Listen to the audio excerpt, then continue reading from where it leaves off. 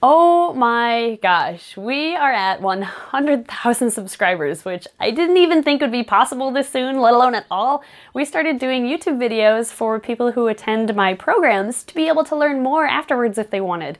And then it just exploded into something like I couldn't have imagined or guessed. So I want to thank all of you for all of your support over this last year and a half. We wouldn't have been able to do it without you. Thank you to those who have subscribed to the channel, and thank you to those who aren't subscribed but still watch our videos. We appreciate all of the support that you've given us. In order to celebrate, we'll be doing an updated Reptile Room Tour. Today we'll be doing a tour of this room because most of our reptiles are in here. And next week, or actually in a couple of weeks, we'll probably have something in between. We'll do a tour of the reptiles in the rest of our house.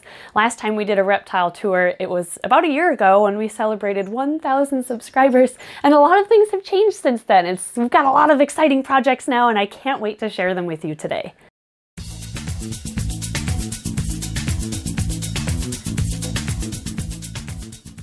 Before we get started, I just want to mention that we do house a lot of our reptiles in these rack systems, and I know there's a lot of controversy on using racks and a lot of people don't like them, but that's because there's breeders who kind of take them too far, and they take advantage of the convenience factor of racks by putting too big of snakes in too small of bins with only a water dish. And we're not a fan of that either. So we strive to make sure that our snakes have enough space to slither around and explore. We use substrate that encourages burrowing behavior. We also have at least one cave in there for them to hide in, along with several objects to provide mental stimulation in their environments. So hopefully today's tour of the rack systems behind me can prove to you that it is possible to keep snakes happy, healthy, uncramped, and mentally stimulated in a rack system. And by the way, a lot of the snakes that we have multiples of, I'll probably skip over some of them because I don't want to bore you with 5 bull snakes that all look the same, because these top 4 bins are all bull snakes. And there's a reason why we kept all of them. Let me show you just a normal looking one first. In here, we have, this is Tina, that's right. Hey, Tina. Now, this is your average looking bull snake. They have these speckles on their bellies. They have that pattern on their dorsal side or their back, spots on their head, kind of get a good idea of what they look like. She was part of our first clutch of bull snakes, and also in that clutch were almost all normal looking bull snakes, minus this one right here. This is Stripey. He's looking at us right now. I'm gonna pull him out. Oh, he's sucking back in. This is Stripey, and his name kind of gives away what he looks like. But compared to the normal bull snake that I just showed you, Tina, he's got if you'll let me take him out here, you're fine, you're fine. He's got this white belly and these stripes, kind of a partial stripe down each side of the belly, along with stripes near his head and kind of a unique dorsal pattern down his back. And because of this snake in that clutch, we kept the rest of the females in the clutch so that we can breed him to them when they get old enough, and also breed him back to mom to see if his weird pattern here is genetic or if it's just an individual abnormality with him. Now, it may sound weird that we're planning on breeding him with his sisters and his mom, but in reptiles, this is normal. In the wild, the reptiles or the snakes don't disperse from each other as much as mammals and birds do. So it's just fine for them to interbreed for a generation or two, and that'll be enough for us to know whether his pattern is genetic or not. These guys are a couple years old now. We could power feed them so that they would be twice the size they are right now. And by the way, power feeding is feeding a baby snake every 3 days or so to make them grow up faster. We decide not to do that because power feeding decreases their lifespan dramatically. So we're just feeding them at a normal rate so that they can grow at a normal rate, and when they're ready, then we'll try breeding them. Let's put Stripey back. He's our special little guy. And here's these 2 more bull snake sisters from the same clutch. This one I should point out though, this is Heather. Dreaded Heather. How are you today? She is sassy. Got that tail buzz going. She'll probably, if I even just try to handle her, want to try to either strike or spaz. Actually, you're not being too bad. Are you getting over your feistiness? She takes after her mom with her attitude. But a lot of bull snakes, if they're sassy when they're young, will usually calm down when they get older because they're not prey for as many things, so they get a little more confidence. All right, we'll put you back. I won't show you the last bull snake in this group because it's just another bull snake. Jane's in here, just another normal looking bull snake. Underneath them, we have a unique species. These are our egg-eating snakes. We have 2 females in here. We unfortunately do not have a male. We are looking for a male so that we can breed them again like we've done in the past. Egg-eating snakes are awesome because they have no teeth, but they are very specialized eaters. They only eat eggs, of course. They swallow the egg, crack the shell back here or so, where they have some enlarged back vertebrae that crack the shell open. They drink the juices and then spit out the shell again. So in order to feed them, we just scatter around quail eggs or appropriately sized eggs for the snake. And as they're eaten, we just simply replace them. There's one more egg eater in here. Since they have no teeth, they can be housed together. They are not cannibalistic at all, eating only eggs. Here is our first egg-eating snake. This is Eggsy and Toothless. And she is a nice big, this is a Daisy peltis fasciata, in case anyone's curious on what exact species they are. We're really hoping to be able to produce more babies in the future. Next to the egg-eating snakes are our eastern hognose snakes, a male and a female. The male here will be on a Feed My Pet Friday here pretty soon, if he hasn't been already. This is my first, or was my first, eastern hognose. These are notoriously sassy as well. They'll hood up on the sides of their head, trying to imitate a cobra, or really just a bigger, more intimidating snake. And I got him from a kid at PetSmart when I used to work there. He took the snake from the wild and was trying to feed it throughout the fall, and then when he wouldn't eat, he came to me concerned, and then I realized, oh, he's trying to feed an eastern hognose snake, and it's wild caught, so no wonder it doesn't want to eat.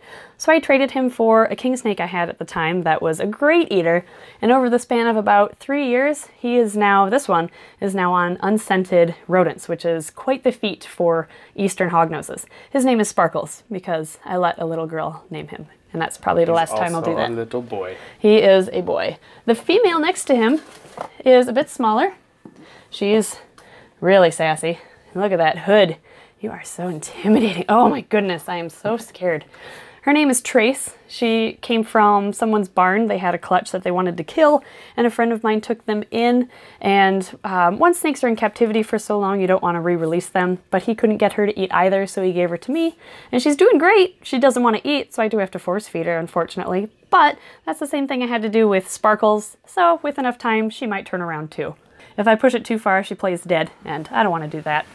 And I have to wash my hands because that eastern hognose musked all over my hands. So hang on.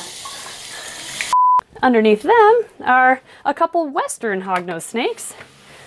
Oh, they're out and about, ready to say hi. Hey, buddy. So, oh, you pooped too. Lovely. All right, we're gonna have to clean that up. So this is the male. This is a green line, we're pretty sure, pastel. We know he's a pastel, but I think he's got green in him too. But this one is the female. She's gonna shed. She is gonna shed. Look at that. Yeah, she's got that nice light colored belly. And although they are considered pastel morphs, I think they look just like normal. So we'll probably sell them as normals, to be honest. Maybe some babies will have a green tint thanks to dad, future dad. But who knows? They're still a little bit young to breed. She's getting really close. So maybe, I'm sure by next spring we'll be able to breed her. They're also het toffee bellies, so we'll get some morphs out of them at least. By the way, a really easy enrichment and cheap enrichment toy would be PVC tees, because they can kind of slither in and out of those. They seem to enjoy them. We'll put them back. And you can also get tile samples from like Home Depot. They're free, and you can use those as enrichment. Next to them is our male tricolor hognose snake. Now these always burrow down to the bottom, so in order to find a hognose or a tricolor, you have to look underneath and find their belly. Here he is. Hey, buddy! Oh, and he's slinking away. The tricolors are a beautiful species of hognose. They are a tropical species as well, so I give them more humidity-retaining substrate. Like this is particularly eco-earth and cypress bedding combined. Here's the tricolor. Really cool little snake. Kind of an iridescent look in the natural sunlight. Some of them will lose the red as they age, but as babies, they're pretty much all very brightly colored. And he did retain that beautiful red coloration into adulthood too. He is breeding size. He's a small adult male, but he can still get the job done. And we'll show you his girlfriend later on. Next, we have more hognoses. There's a lot of western hognoses in this rack. These are a couple cuties. Over here we have a condomorph hognose. These are both girls. Future breeders, still too young right now though, of course. She's got that nice solid black, almost solid black belly, which is a sign of a conda, along with the white wall alongside her belly, and beautiful reduced pattern on her back. She's also het albino, so she has the potential to create albino condas in the future. Next to her is one of my favorite hognoses. I'm really excited to be able to breed her when she's big enough. She's got an attitude right now, but that's okay. This is a twin spot albino. She's got some moss from her humidity box on her. Now, being a twin spot means that instead of one large central spot down her back, she has two smaller ones side by side. And you can obviously see the albino color in her. She is a little bit too young to breed, of course, so probably next year we'll be looking at breeding her. She's a good eater, so she'll be able to grow pretty quickly. Now, with most snakes, I would not recommend keeping a humidity box in their enclosure at all times. Just use these as soon as the snake goes into the blue phase where their eyes get cloudy until the point where they are done shedding, and then remove it, because a lot of snakes will refuse to leave their humidity box and they can develop scale rot issues along their belly particularly. So I only use these while they're shedding. Some people use them permanently or keep them in there permanently, which can work depending on the snake, but I recommend against it. Next, we're about, what, halfway done? Halfway done with this rack. Yep. This is probably one of my favorite hognoses. Her name is Bacon. She's the one that goes to programs with me. She actually ate at a program about an hour ago. You can kind of see a lump in her. And by the way, yes, it's fine to hold snakes after they eat, depending on the snake. Some, you look at them funny, they're going to regurgitate, but some, you can hold them like this and they're just fine. She is another condomorph, and she's actually the mother to the clutch we had last fall.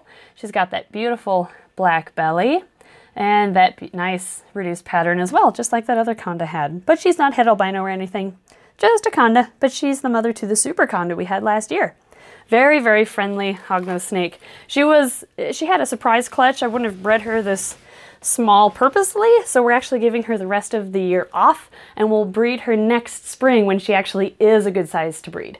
What happened with her was we had them in a container like this with the divider like what our Easterns have, and the male snuck underneath one night, and I guess that's all it took, and she became gravid and had eggs about 6 weeks later. So we weren't expecting that clutch, but they were cute nonetheless. Down here I think we're at, and this one's ready to come out too, we have a male-female pair of het snows. And this one, this little female, is one of my best eaters. She thinks everything moving is food, including fingers, so I'm probably just going to leave her in there. Being het snow means that she is both het albino and het exanthic, so being paired with this male over here, who is a bit younger still, who is also het snow, means that they have a chance of creating albinos, exanthics, and snows in the future. And there she goes. Underneath them is another male-female pair, still too young to breed, but it'll be a future project. And we have one hiding in his tube. They love these. This is another great cheap enrichment toy. And there he is. So these are het exanthic and 50% het ghost. So they kind of have a nice red color. This is the female, and the male is over here. So just another pair of hognose snakes. Actually, she's more red. That's really pretty. She's a lot red. Yeah, I haven't really seen them side by side like this. Yeah, I don't know. Just another pair of hognoses. Well, oh, she's ew, pushy. cooties. Oh. No, she's hissing at them. Ew, back into the tube. Boys. Ew, boys. Yeah, you're too young anyway. That's okay. Hi, cutie. That's an adorable little face sticking out of the tube. No. And there she goes. Oh, we skipped. Huh, Yeah. we skipped this one. Here we have a black rat snake who thinks everything is food. Pull her out here. She might tag me. I don't know. She loves to eat. So if she bites me, it's not that big of a deal. But black rat snake, this is one of our native species, and I have her so that I can use her in education and teach kids about yet another species they can find in their backyards. But she's still a little young to show off those features, so she's not incorporated into the programs quite yet. Just looks like a fox snake. Yeah, she does look just like a Or fox baby snake. corn. Yeah. And by the way, one of the telltale signs of a rat snake is a white jaw. Bright white jaw. Beautiful. You can go back in there. And this little hognose is also in shed. If she hasn't shed already, she's really close. Nope, nothing yet. She is actually one of my first hognose snakes. She is hissing right now. Ooh. Yeah, whenever she's in shed, she gets angry at everything. She's het pink pastel, so it's another form of albinism, and I'm really excited to be able to breed them in the future. She was a pretty poor eater for us though for a while, so she's a little behind schedule as far as growing goes, but she's catching up now that she's a better eater again. We'll put them back. Then we have these two. Now I'm gonna skip over this one for a second to introduce you to Candy Cane if you haven't met her yet. Candy Cane is one of my original snakes. She's got an interesting story. She is also in shed. Yeah, she's really dull colored right now. You can actually see the white outline of her old skin getting ready to come off. She was earlier today in her humidity box. She loves this thing. But Candy Cane is an albino Nelson's milk snake. She's one of the friendliest milk snakes I've ever met, mostly because I've had her since she was a hatchling. She came from a breeder down in Kentucky that bred so many baby snakes, corn snakes and milk snakes to be exact, that whenever he had a baby that would refuse to eat, he would donate it to the local zoo. I won't say which zoo, but that zoo would take in these unwanted baby snakes and they would freeze them, and the breeder knew that they were doing this. They would freeze those baby snakes and then thaw them one by one to feed to their cobras that lived at the zoo. So it's a good way to recycle snakes that are sick, or maybe they're born with a genetic abnormality. But for this snake, she just was a poor eater at the beginning, and thankfully I had a friend that worked at that reptile zoo, and he received a new bag, a new shipment of baby snakes, and he called me up and he was like, Emily, do you want a snake from this bag? I'm like, yes, pull one out and save it for me. So he pulled Candy Cane out of that bag, brought him home to me, and I've had her ever since. She was kind of a picky eater at first, but now she eats like a champ. So she's a little smaller than she should be for her age, probably because she didn't eat well at first, but it's still better than being cobra food, right? Yeah, I think she agrees.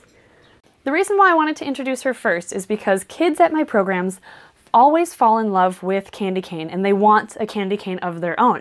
So what I'll occasionally do with the families who are serious about getting a pet snake is I will teach them everything they need to know about setup, everything that's required, and once they're ready, I will line up a snake for them to adopt. I'll usually keep my eyes open for snakes for sale, like the kind of snake they're looking for.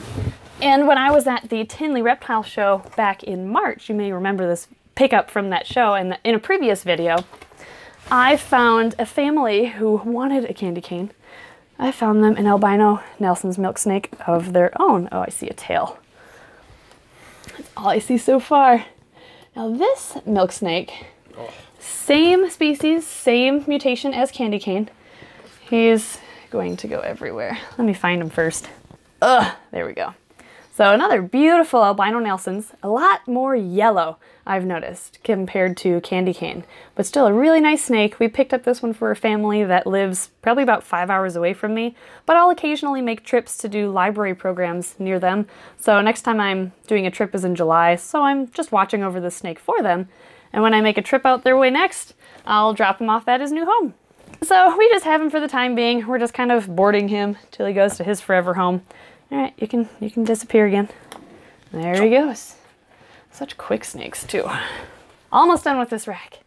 In here we have a couple more hognoses, so I won't go over them very long. They don't really have unique stories. We just bought them for breeding a couple of years ago. I have the condomorph that is the father to the hognoses we had last year.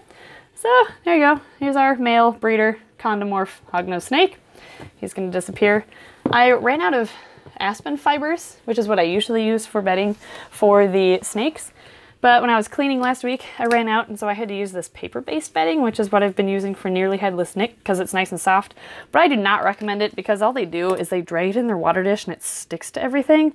So if you're trying to find a bedding to use for your snakes, I wouldn't use this. I think it was KT brand. Just stick with aspen. It's a lot better. And plus it retains tunnel shapes too. This is the male het pink pastel that's going to be paired to the female right up there someday when she's big enough. But, you know, he's just het, so he kind of looks like a normal snake. And finally, we have Walter. The bins kind of get sticky the further down you go. Walter is the snake from the I Let a Snake Bite Me video. He just wants to eat everything. He's an old man. He's in his mid-20s, and he came from someone who kept forgetting to feed him, so he was really thin when I got him. So I don't blame him for just wanting to eat everything that gets close to his mouth. But I don't handle him much because of that. I've tried getting him over the bitiness, but he just wants to continue eating fingers, and that's okay. We still love him. He's a great snake, but we just don't handle him. We're done with this rack, but since we're on the floor anyway, we're gonna start at the bottom of the next rack. These are much larger bins. These are 60-quart Sterilite totes. At the bottom here, I have a male in shed. Everything's shedding right now. In shed rat corn snake. It's a mix that is het scaleless. I think you're in blue. Yep, we're in blue. We're in super blue right now. This is going to be the future dad to scaleless baby snakes. He's got the tail buzzing going. I know, I don't blame you. You can't really see right now. So I won't bug you. And the female is in another bin. They've already been paired, so I'm hoping the female is gravid, but only time will tell with the female. Next, Preview. They're coming up. They want their food. Next we have Mrs. Wilson. This is the mother to the clutch of bull snake eggs we just recently got. There we are. We're a little bit underweight, as you can see, since she just recently laid those eggs. And she's doing fine. She's eating like a champ, so that's good. I'm not going to bother her though, because after all the stress she just went through after laying those eggs, or while laying the eggs, she deserves a nice long break. This bin will be interesting. There's 2 legless lizards in here. One's named Legolas, but I need a name for that one still. One's very friendly, and that one, the new one, is not so friendly. I have food for them. Let's see if I can make him calm down. Or he's gonna come right out. I'm gonna need like a lid or something. Legless lizards will always make a mess of their water dish. Since they are so active, like every day I'm switching this thing out because they just fill it up with bedding. We got the male's in his cave, which is a good thing because he would just be a terror if he was out. Here's our female. We're pretty sure a female. She'll do some barrel rolls in my hands. This is a European legless lizard, or a Sheltopusik. They're also called glass lizards because it was once believed that if you held one, it would shatter like glass, which is obviously not true. These are a really unique reptile in that they have no legs, but they are not snakes. The reason why they are lizards, well, there's a few reasons, actually. If you look towards the back of her head, she has ear holes, which is a lizard trait. No. Oh, hopefully you can see it there. Legless lizards also have eyelids, so they can blink, which is, you know, snakes can't blink.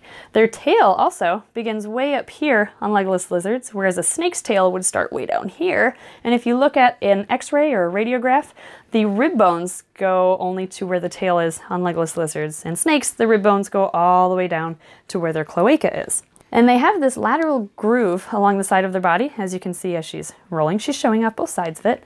This allows them to expand when they eat large meals, or when a female is gravid and has eggs. You are so active. Oh, and the male. Uh-oh. Uh-oh. He's out. Well, we're going to calm down. Feed them. Yeah, let's give you food, and then I'll put her back. They have dog food today, but that is calcium dusted. There you go. They love their dog food. They like eggs, but we're not going to watch them eat because the male's just going to come out at us. The trick is getting the female out without getting bit by the male. In this bin, we have my favorite snake. This was my first snake ever. This is Janet. I have a huge soft spot for him.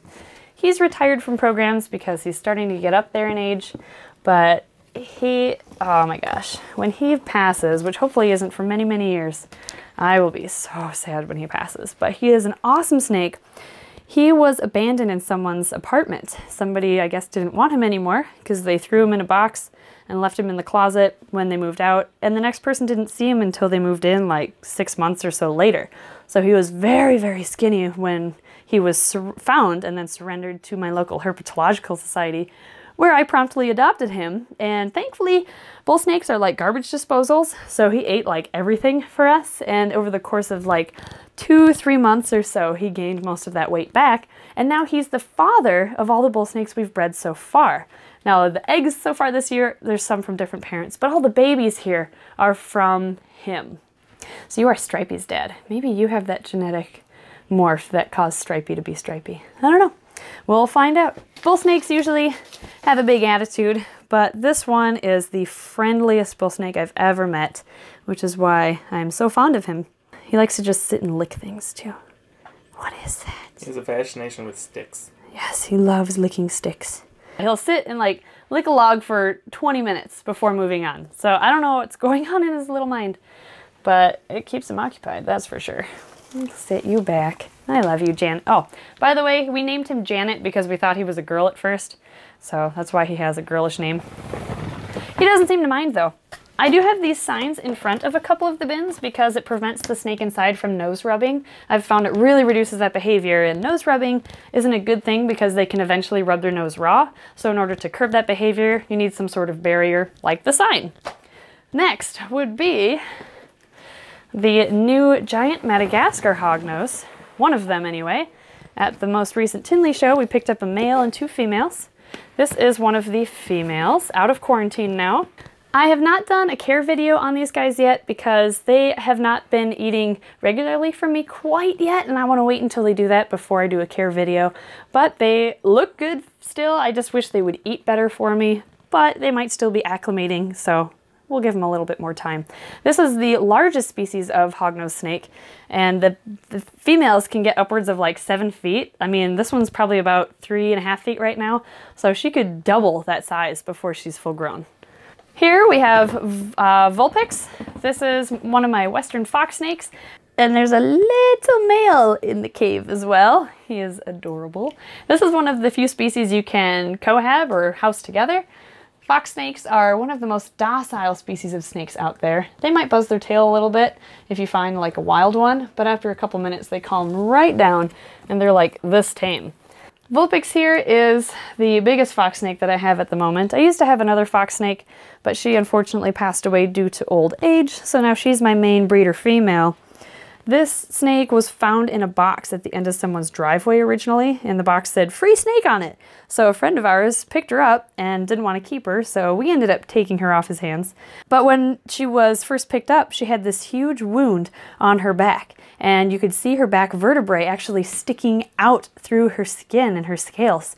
So after, it's taken about 2 years we've had her now, but the wound has actually healed over and there is quite a bit of a scar, but it doesn't seem to faze her one bit.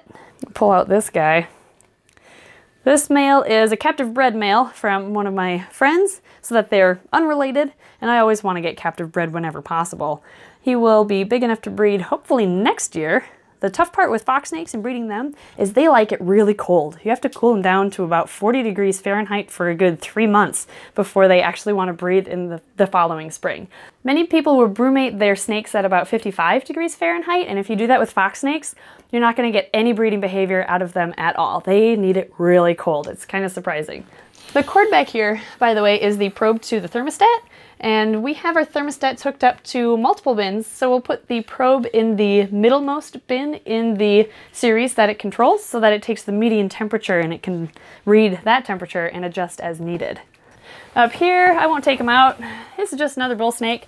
He's Janet's replacement since Janet is now retired from programs. This is Stanley, round Stanley. He's still in training. He's kind of skittish, but he doesn't bite. He's just a little wiggly. It's like, what is that? And he's not sure what to think of the camera. Up here is Creepy Cooter. Cooter! He's in his cave. Hey, buddy!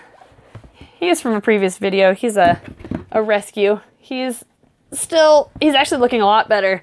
This guy was another apartment abandoned snake. He's in shed? Super skinny when I got him. In shed. Of course, he's going into shed right now too. He is a blood red mutation corn snake, and corn snakes, being in the rat snake family, also typically have that white jaw. He is very friendly, a great eater. He was just neglected in his previous home, and his spine still comes to a point, or his sides come to a point, which is a sign of him being a little bit underweight still, but we're still working on it, and he's gained a ton of weight since we first got him, and he's been part of our programs. He is very willing to eat a mouse in front of an audience, which the kids get a huge kick out of. We won't be using him for breeding though, because the blood red mutation of corn snakes typically has neurological issues. He doesn't, thankfully, but we wouldn't want to breed snakes that are known for having genetic issues, you know? So we won't be using him for breeding. Next up is, actually I won't take him out, that's just another giant Madagascar hognose, but he's kind of a pain to get out of the bin. So I'll leave him in there. Up top, we have Mr. Wilson. He's the father to the bull snake clutch we recently had, and it looks like he pooped. even though I spot cleaned just this morning. I think he waited until I cleaned. Yeah. And then he decided to poop. So there's a bag somewhere around here. There we go. Now that's clean. Here's Mr. Wilson. He is a hypoalbino bull snake, and he is het whiteside and het xanthic. So he has all sorts of genetic mutations going on, both color and pattern mutations. He's the father of a clutch that's currently cooking, and two clutches that are currently cooking. And they'll be hatching in about 3 or 4 weeks, so I can't wait to see what his babies look like. We got him specifically for breeding purposes because of his genetics, and I'm really excited to see what turns out of it. He's also prone to nose rubbing, so I cover up the front of his too. Okay, we're done with that rack. Now on to the last big rack in this room. A lot of hog noses over here.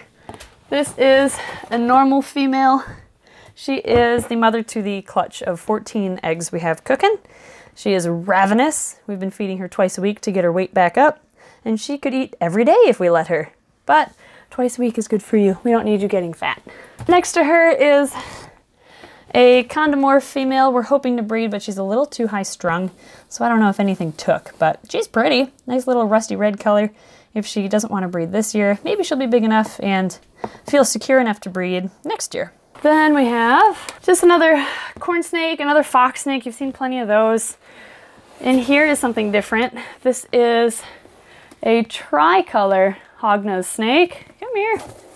Now I have her on aspen because one of my hognoses, or one of my tricolors, was showing some signs of scale rot in the tropical soil. So I'm kind of doing an experiment to see what soil I like the best. This is an adult-ish female tricolor hognose snake. We've had her paired with our male several times, but I have my doubts on if anything took. She's chunky, but I think she's just fat. She's actually on loan from a friend of ours with A&R Exotics, and we're hoping to get babies, but we might not. And that's okay if we don't. We tried. We gave it a shot. There's always next year, yeah. Then, let's see. Oh, that's right. Maybe if you keep up to date on the channel, you'll recognize this snake. This is the adorable little ball python I recently adopted from PetSmart. She's also in blue. That's the cool thing to do right now, I guess. Yeah, exactly. This is the little girl that wouldn't eat from my local PetSmart store, so they let me adopt her, and she was eating from me that same day, surprisingly. So she must have just been too stressed out in the store environment and just needed somewhere calmer to live. She has a humidity box, but she occasionally goes in, but she doesn't want to use it right now, I guess. I may have to make the hole bigger. Find your cave. There you go. We won't be keeping her either. We're just hanging on to her until she can gain weight, since she's a little bit underweight since she didn't want to eat for so long. And then we'll adopt her out. This is just another tricolor hognose. That one's ours. Yeah, this one's our female, but still just another hognose. Don't want to bore you with too many of those. Down here would be Ed's Woma pythons. Now these are unique. We have a male on the left and a female here on the right. They are starting to get a decent size, actually. I always forget how big they get until I take them out. Here's the female. I'll take out the male too. Ugh, male's super twitchy. Funny thing about Woma pythons is they're very robotic in their movements. They twitch back and forth, and they get about 5 feet long. And because of that, they make really good starter snakes, along with the fact that they're good eaters. They make really good starter snakes because you don't need a huge enclosure in order to house them. They are also immune to venomous snake venom in Australia, where they will feast on the venomous snakes quite frequently. They can, however, be food motivated, where they just really like to eat, and sometimes fingers might look like food instead of the mouse that you're holding. We haven't really had any issues with them being bitey when it's food time. They seem to be pretty polite, but they are handled quite a bit, so I don't know if that makes a difference or not. She'll actually eat out of our hands. Yeah, this one will eat out of our hands. She's super tame. I really like this snake. She's the one that goes to programs with me. He's a little bit more twitchy on the other hand. Oh, it's too close. Can't focus. He keeps getting closer too. Down here are just two bull snakes. More bull snakes, sisters of Stripey that we're hanging on to until they're old enough to breed. Daughters. Yep, Janet's daughters. In this bin, it's split. We have 2 males, an albino and a snow, except for the snow is with a girlfriend right now. The albino, however, oh, there he is. He's a cute little albino. He's proven. He's the father of our clutch that we had, one of the clutches we had last year. Cute little guy, wants to eat fingers. That's okay. As long as they're a good eater, that's really all I care about. Next to him is another species of hognose that I wanted to show you. This is a Mexican hognose snake. These they're very similar to Western hognoses, but they have a different scale count on their face, and their eyes are huge. Here you go. We grabbed a normal Western on the left so that you can compare it to the Mexican hognose on the right. If you look at their patterns, you'll see that there's more of an irregular pattern in the Western, and the Mexicans have that dorsal spot, along with the very pronounced side spots on each side. The Westerns have those too, but there's also other irregular patterns mixed in between. Much more uniform, I think, in the Mexican hognoses. Next, if you compare their faces, the Mexican hognoses have much bigger eyes and darker eyes than the Westerns. It makes them look really derpy and pretty cute. And I guess we'll put this little Western back. This is the male het snow that I showed you earlier. The snow that's normally in here is with a girlfriend on honeymoon. In here is Huff and Puff, a het albino Western hognose that I got from my friend Chad, who's hopefully watching this. Here's the snow. His name is John. Get it? And this is Huff and Puff. She's usually huffy and puffy. She lives up to her name. With this pairing, for a little review, she's het albino again. This is a visual snow, which means he's both albino and axanthic. Half of their babies will be albino het axanthic, and the other half will be het snow, or they'll be double het albino and axanthic, since they'll get both of those traits from dad. I love the snow morph. I didn't care for it at first. I thought it was overhyped, but it's really grown on me after getting John here. I couldn't resist him. I found him at a reptile show. A really nice thing about having a snow as your male breeder is that you can use the same snake to breed with females that are het albino, het axanthic, or het snow. You can use him for many different projects because he carries both of those genes. So we're hoping that if he becomes a proven breeder and he's able to create good eggs, then we won't have a need for the het snow male that I showed you earlier because he is visual snow. Go find your lady. That's just another hognose snake. Down here we have, in the front, this is Tutti Frutti. She is a Mexican milk snake. Hey, sweetie. Her scientific has recently been changed to Lipropeltis abnormal, in case you keep track of the scientifics with milk snakes nowadays. I'm not feeding you right now. You eat at programs. She's a little chunky. As you can see, she's kind of got some cleavage. So she would like to eat more often than I actually feed her, but you're kind of on a diet. I know, I'm sorry. Down at the bottom, we have toads. Since we have a lot of hognose snakes, which are notoriously picky eaters, since they like to eat just toads, I have to occasionally, with certain snakes when I first get them, scent rodents with the toads. So I'll take the rodent and I'll actually rub it all over their back to scent it, and then I'll present it to the snake. Makes things a lot easier. It's a lot easier than force feeding anyway. So we have toads just to help feed some of our picky hognose snakes. There you go. We've got a male and 2 females. We would like to breed these someday so that we can offer toadlets or baby toads that have just metamorphed from tadpoles to the general public so that people can use those to feed baby picky hognose snakes. So that's a project for the future, but in the meantime, they're kind of cool little pets to have. I don't know. Hey guys, are you hungry? Okay, I'll feed you after this. We have 2 more bins. Each one has a tiger salamander in it. This one, he's usually, oh, he's not under his favorite log today. In here is Thomas. There he is. He's under another log. Thomas is just a tiger salamander. He regrew this leg right here. We actually had it recorded. It's in a previous video of ours. And the regrown leg is, as you can see, smaller than the other one. And often salamanders, when they regrow a limb, the new one isn't as big because it just has to function. It doesn't have to look as nice. So he has an elbow, he has toes, he's able to move. That's all he needs in order to survive. So that's all he grew. Are you hungry? Yep, I think we're hungry. Salamanders are hungry all the time, and they will eat to the point where they become fat. So you don't feed them as often as they would like to eat because you don't want an overweight salamander. There's another one in here somewhere. Oh, I see a head. There's his head. He thinks he's hiding. There he is. This is Window Well. I bet you can't guess where I found him. Just another salamander. He has all 4 of his original limbs though, as far as I'm aware. Salamanders are one of the easiest pets you can own because they don't need additional heat sources. There's no heat tape underneath their bins. Same with the toads. They'll eat just about anything you throw at them, And they're docile. Oh, he's trying to eat the dirt that fell. They're not very bright, but it makes them really cute too. There you go, digging away. By the way, water dishes are optional for salamanders because they'll just make a mess of them anyway. So I occasionally fill it up and set them in it for a bath, but after a couple days, they just fill it up with dirt. We're finally done with the 3 racks that are now behind you right now. So we've flipped around, and the last rack we have is this baby rack right here, because in this underneath it, there is one giant Madagascar here, but everything else is empty at the moment. So up here, most of them are empty too, but we have a few critters. We have 2 of our remaining hognose snakes from last season. They are great eaters of live rodents, but they refuse to regularly eat frozen thawed rodents for us. So before we sell them, we want them on frozen thawed, so we're hanging on to, well actually we're only gonna sell this one. This is a condomorph. The other one is one that we're holding back. I don't know if you remember him from last year, but he's the super conda that we got from that clutch. This one's growing. He loves eating, but only if it's live.